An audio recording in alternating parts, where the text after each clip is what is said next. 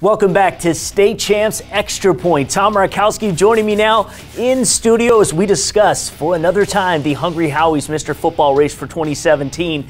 And like it's been all season long, you never know when a shakeup's going to occur.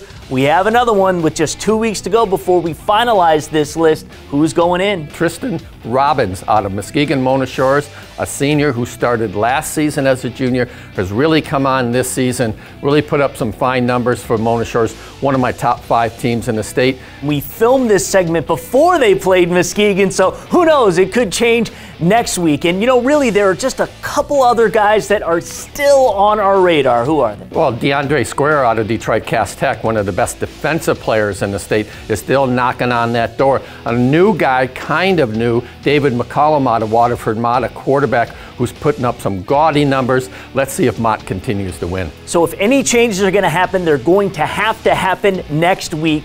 After week 9, we freeze our top 10 until we choose our champions several weeks later. So what you can do, vote right now at statechampsnetwork.com. Thank you, Tom. The third quarter starts now.